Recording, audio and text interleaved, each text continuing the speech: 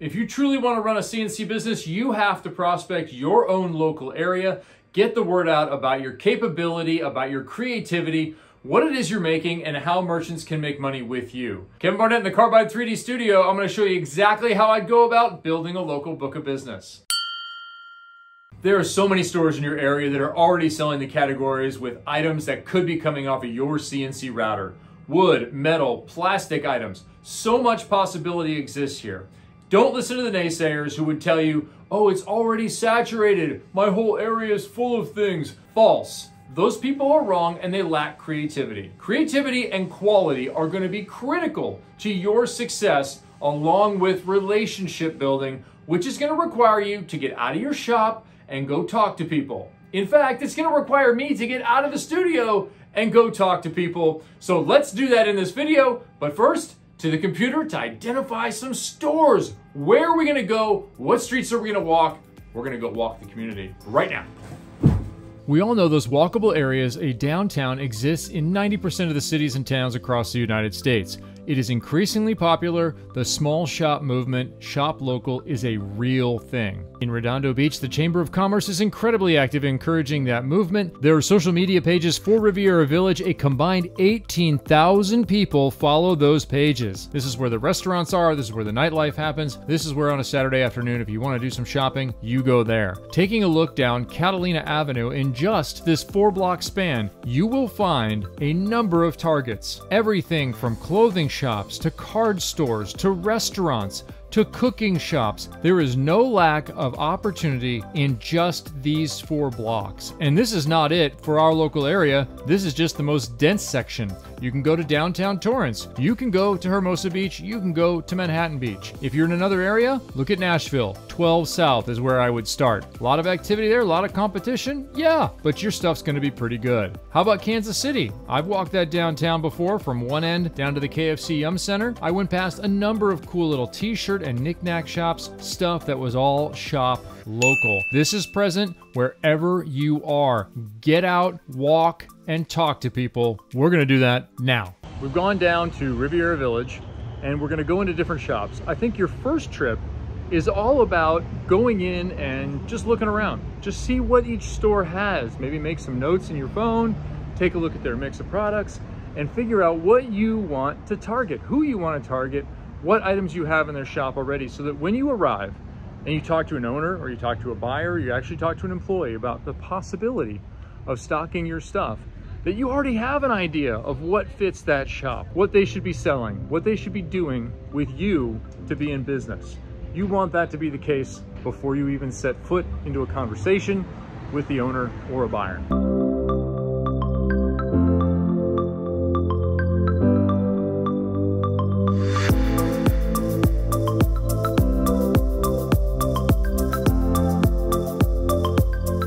So I'm here with Elise of Ribbons, and we were talking about jewelry. Elise, give them an idea of kind of the stuff that sells, or how you're bringing in merchants. Are you guys working with local people? What's happening with your jewelry? Good chunk of local people. The owner has had the shop for 42 years, so she'll go to like gift shows. They have big ones in Long Beach, LA, just finds different merchants there. We do have some people come in like just to show us their stuff and see if any of it would fit our kind of beachy vibe. And so yeah, a little bit of everything. We have some of our lines are on the East Coast, some are like local. It's just kind of an eclectic mix. So if somebody comes in, will you give them the time of day? Will you talk to them? Oh yeah, for sure. Yeah, look, we usually like to have the owner here because she has the final say. We'll always take samples of anything, or they can leave their catalogs, they can shoot us an email, and just, yeah, that's it for the most part, yeah. That's great. Did you hear that? They'll take samples. If you want to give them something, if you want to give something to Elise, like, here's a pair of earrings. Take it. Keep them. I will take it. They're all mine. Yeah, that's the best way to do it. Give her something that she enjoys. Give something that they can then debate and then contact you back. Give them a card. What's the best way to kind of get that conversation going? I'd say come in person or send us a catalog if you have it. We do have an email, but I'd say more, yeah, catalog in the mail or visit us in person are the best way. We're not super tech friendly. So you can shoot us an email, but it might take a while for you to get a response. All right, personal relationships, build them. That's what we like.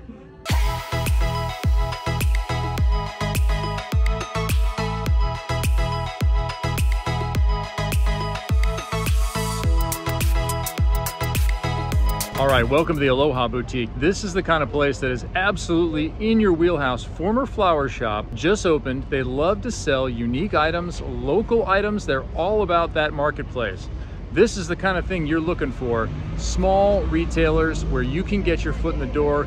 It's low pressure for you to not have to make a ton of stuff right away. You can probably learn and grow with someone like this. I read about them in a local paper, and that's how I even know they exist. You have to always be looking, always be thinking about where you can sell your stuff.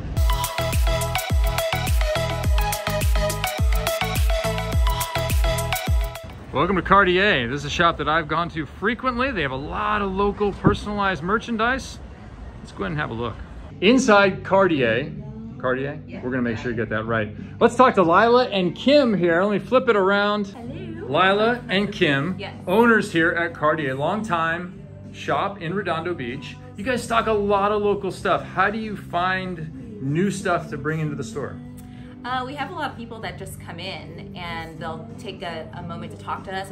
If we're not here, they'll email us and we'll set up a time and we just go from there. If we like it and it's a good price point, then we'll sell it. Kim, are you guys generally personable or are you like, I don't really want to hear from you? She pretends not to be personable, but she is actually the life of the party. So okay, so you don't have like a good cop, bad cop going on? She makes me do all the dirty work. Okay, what's the best approach? Should somebody make something and give it to you? What do you want to see from a potential supplier? If they have something already made, it's good to see it in person. We like it like in an email and in person. That's great. And then their idea of what they want to sell it for is always important so that we know if we can sell it. Yeah, so if they just come in with it or if they have an idea of something and we say, yeah, do it and we'll see, then sure, yeah. What's a good time to come in? I would say 11-ish, 11 a.m. is good, or yeah, anytime between 10 and 12 in the morning is great. Okay. Yeah. Before everybody starts showing up. Yes. And what are you looking for in terms of margin? Just generally, if I want to sell something to you for $10, what does it need to sell for at retail so people have an idea of what they're targeting? Like 23 to 28. Okay. Who are some local merchants that you guys have brought in that you've had success with? Do you know a couple off the top of your head? Rad Love. And I make candles, so ours. But also Made by LA. Oh yeah, Made by LA. Laura, she's great. Sweatshirts, tote bags, and all that. We sell her stuff like crazy. We actually don't even have any of it in right now. Who else? Yep, Agapantha Jewelry. Pacific Stranded. And Pacific Stranded. There's a lot actually. There's a lot. It's hard to like. Locally made goods. Yes, we do. Art and photographs. Yeah, there's printed photographs and all kinds of things. Yeah. In terms of someone developing a product or a line, what's important or eye-catching for you? What would make you think, I might want to bring this in? Something unique is always great as long as it's like fits with our shop. But also local stuff. Yeah, like local, anything that says Redondo, Palos Verdes, South Bay, California. We're always looking for that kind of stuff. Or surf stuff, beach stuff, yeah. Terrific, thanks. Yeah, thank you. Thank you. Are you guys making buying decisions right now? Right now. Yeah, in the moment. What are we looking at? Yes, this is Denise with Fine Lines. She's Stickers, mugs, local stuff. Yeah. Totally customizable, Yes. all of it. So Denise, you're doing this. Like, this is your company, you're pitching I'm these the sales rep for them. Okay. Yeah. All right, but you're doing it. Like I you're am. Yep. you're taking them through some new product. Yeah, we're looking through a catalog here and we're getting some orders in. Awesome. Yeah, I hear that they're ordering things right now. It's happening. This minute. All right, that whole process took less than an hour. We met some store owners. We talked to an actual person who's out there selling things to the stores. We got a lot of information about the different products and mixes that are out there. There's so much to work off of with just 1 hour of spent time. It's time for you to get in your shop, make some things, and prospect your local area and start making money and having success with your machines. Kevin Barnett from outside the studio. We'll be back with more information, ideas, and inspiration.